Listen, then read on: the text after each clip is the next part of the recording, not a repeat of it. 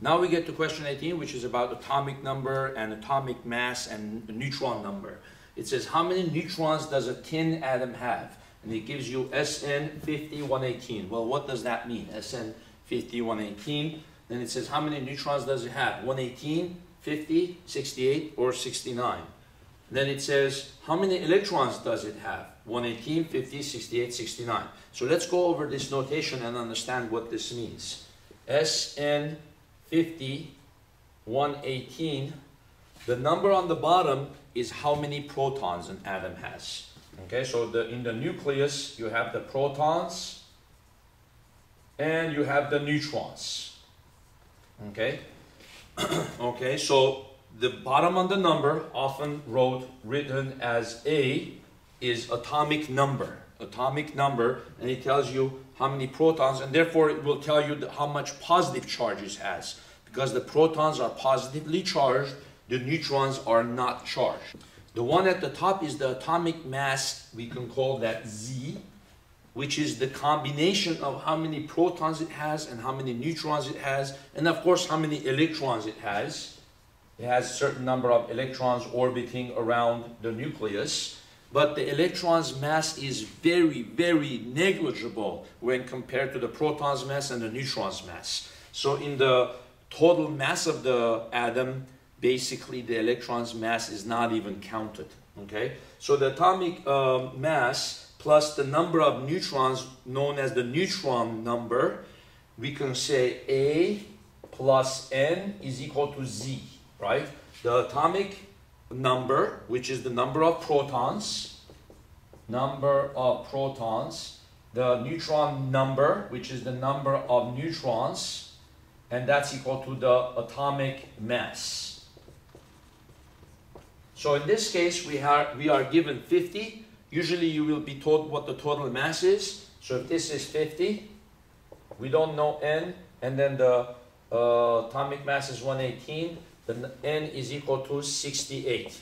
So there are 68 neutrons. So the answer is C, 68 neutrons. Now how many electrons will it have? Well, we are assuming in this problem that the atom is not ionized. It's a neutral atom. So a neutral atom will have the same number of electrons as it has protons if it is not ionized, right? So it should have, how many protons did it have? 50, right? So if it has 50 protons, it has to have 50 electrons. So the answer is B. It has 50 electrons, right? We could go a little bit more in depth here and analyze this into a little greater detail. It so happens that the atomic mass is basically, we use a unit system known as the atomic mass unit. Atomic mass unit, U. And it turns out that this one U is equal to 1.66 times 10 to the minus 27 kilograms. What is the formal definition of the atomic mass unit?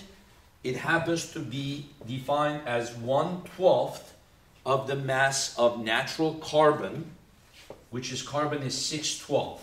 So natural carbon, which is 6 protons, 6 neutrons, has a mass of about 12 atomic mass units. 1/12 of that is the formal definition of the atomic mass unit, right?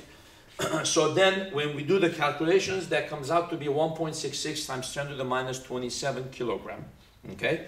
Then we can state what the mass of the proton is in terms of the atomic mass unit.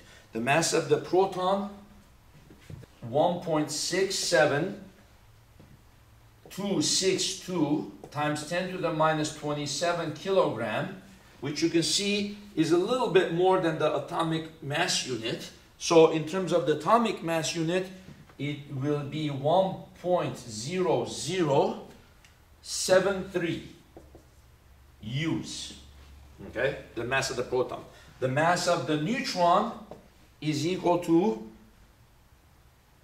1.67493 times 10 to the minus 27 kilogram. You can see the neutron is a little bit heavier than the proton, and therefore it's going to be a bigger number in terms of the atomic mass unit. 1.00869 U's. Okay? 9.109 times 10 to the minus 31 kilogram, which is 0.00055 atomic mass units. So quite a lot less than the mass of the proton or neutron, right? Well, now one of the interesting things is this. When we bring a proton and another proton together, or we bring a proton and a neutron together, it ends up that there's something known as binding energy, which is the energy that it takes to bring them together and the energy that it takes to separate them, right? So because of this binding energy, we get the concept of nuclear fusion, and then from there we get the concept of nuclear bombs and so on and so forth. And this is the way that the stars make energy using nuclear fusion, right? So what ends up happening is this: when the proton and the neutron comes together, you would think the combined mass of the two would be equal to what? You would think the combined mass would be the sum of these two, right? When you add these two, what do you get? Mass of the proton plus mass of the neutron. You end up getting, we would get 9, 9, 15, 1, 0, 2, right? So this would be the combined mass of the two if we just were to add it. Well, it's going to turn out that the combined mass of the two is actually less than that because of their binding energy. So we have MP plus MN is actually going to turn out to be 2.01410 U, right? The close kind of rough analogy of this that I can give is, let's say you have two people that are meeting for the first time. It takes a certain amount of energy to get them together. Maybe for a lunch appointment, maybe it's a business appointment, or maybe it's some kind of date or something like that, right? So it takes a certain amount of work to plan and everything like that. Once they are together, if they become friends and they bond, then it's going to be easier for them to get to meet each other at other times because they have a shared interest, right? So their combined energy and effort of meeting together is going to be reduced. So a rough example of that shows you that the combined mass of the two, and therefore the combined energy of the two, is less than the energy of each one due to this binding energy, right? Okay, now if we go back to this, we can think of this with a little bit greater detail, right? In the tables, the SN, the 10, the atomic mass will be given to you in a little bit more finer detail instead of just saying 118. For example, with the 10 SN, it's actually 118.71. Most likely this is a rounded number, but this is the combined mass of the protons and neutrons in units of atomic mass units, right? You can see there's 50 protons, and we stated that there were 68 neutrons.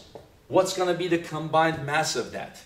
Well, if we just took the individual mass of the proton, right, and that would be 1.0073, and then 68, the neutrons would be 1.00869. You will notice that the combined mass of the proton and the neutron, if you put them together, will be less than the 118.71. So 118.949, right? So if we simply just add the two, we get 118.9. But in the data tables, it tells us that it's actually 118.71. If we subtract them, then we see that the difference is about 0.23 or so atomic mass units. So this tells us how much energy went into the binding of the neutrons and the protons, okay? Later on, I'll show you how to do calculations on this using Einstein's equation E equals mc squared, and how this will lead to the whole concept of hydrogen fusion and other kinds of forms of fusion. By the way, one thing you should notice is that the number of neutrons for most atoms tends to be larger than the number of protons. This is due to the fact that the protons are repelling each other and the neutrons act as a source of glue to bind the nucleus together. Take a graph of the atomic mass Z versus the atomic number. Let's say you had 10 protons. Let's assume there were always this equal number of neutrons as the protons, right? If there were 10 protons, 10 neutrons, the Z would be equal to 20, right? If there were 20 protons, 20 neutrons, Z would equal 40, right? So we would get a straight line, right, whose slope is 2, right?